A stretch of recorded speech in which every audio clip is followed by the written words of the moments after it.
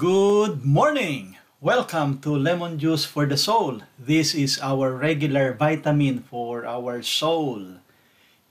And this is recorded regularly. And if you want to be notified, just press subscribe.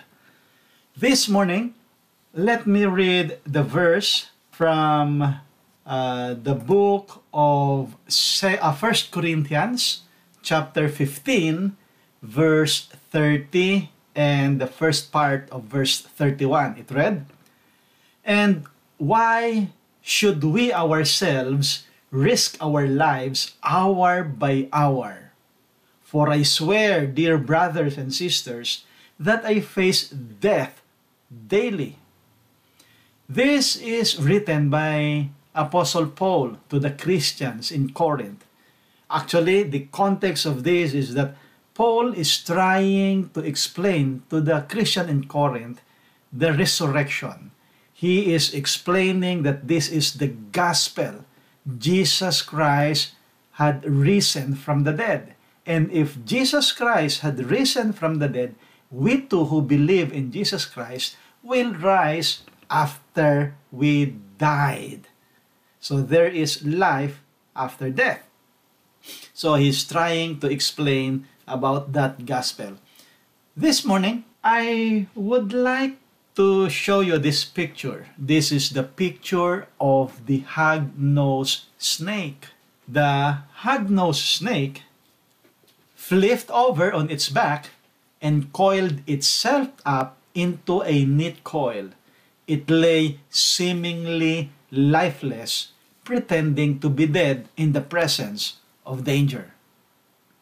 The hognose snake is a peculiar animal.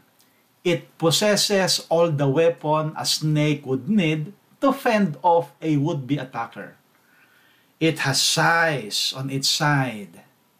It looks menacing in that, at least in a distance, it could look like a rattlesnake. And it has some very sharp teeth. Although it is not poisonous, and there are few animals that would choose to mess with it. Yet, when threatened, it prefers to play dead despite of both offensive and defensive tools that God has given it. It seems odd that given the choice to fend off danger, it almost always chooses to play dead rather than confront it. How like that snake we as Christians often are. God gave us all the tools in His Word to not only defend ourselves, but also to go on the offensive against sin. Yet when we are threatened, we prefer to play dead and hope that the evil we are confronted by will simply pass us by. There's an old story about a man who tried to save the city of Sodom. So he tried to save the city of Sodom from destruction by warning the citizen.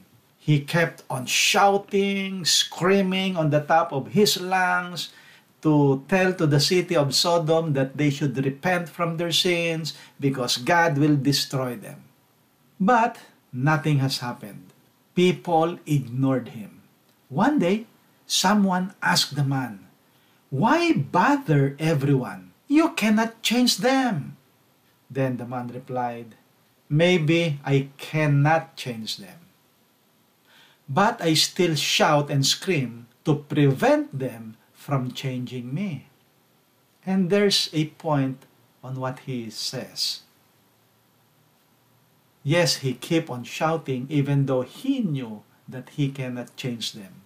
But the point is not only to encourage people to change themselves, but if he will fail that, at least he cannot prevent those people from changing him. Lot was a righteous man.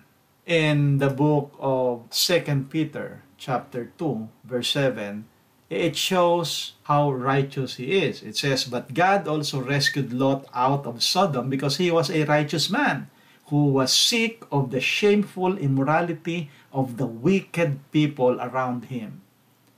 Lot knew how wicked the people of Sodom and Gomorrah.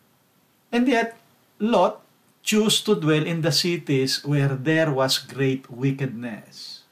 In Genesis chapter 13, verse 12, it read, "So Abraham settled in the land of Canaan, and Lot moved his tent to a place near Sodom and settled among the cities of the plain. But the people of this area were extremely wicked and constantly sinned against the Lord." And Lot knew about it. Actually, there was an instance when Sodom was invaded by hostile kings. He was captured. Even after Abraham rescued Lot, he was still drawn back to that wicked city, the city of Sodom and Gomorrah. What a contrast.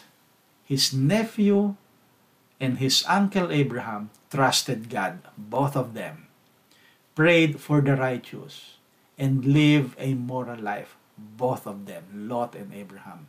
But Lot was oppressed with the filthy conduct of the wicked generation and wicked cities where he lived at. Although the sin of his day bothered him, he apparently said little about it. The Bible tells us that when we are made new in Christ, we must die every day. We should have that readiness to die every day into this world. I guess it is in how we wish to define that death that makes all the difference. The point is like the snake that we are talking about, the Hognose snake. When confronted by danger, it prefers to play dead rather than to react. We can play dead and hope that dangers go away. Or we can die.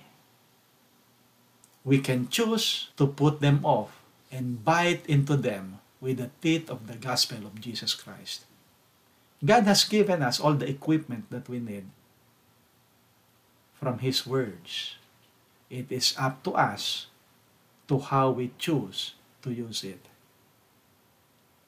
The application is that we are living in this wicked generation. Are we like Lot, who keep his mouth shut, while around him are all wickedness? Let us pray. Dear Heavenly Father, we come before you this morning. Heavenly Father, truly we have to do something. Heavenly Father, truly we can see the wickedness around us. Heavenly Father, we pray and we ask for your forgiveness for the many times that we kept our mouth shut. Heavenly Father, you had equipped us with the power of your word. And Heavenly Father, you have saved us to be the salt of this world. Heavenly Father, our world is rotting, and we have the power within us through your word. Open our eyes. Allow us to be the salt of this world. Heavenly Father, it might be dangerous, but you have changed us. You have saved us. Help us to give our contribution in your kingdom. This is our prayer in Christ's name. Amen and amen. Good morning.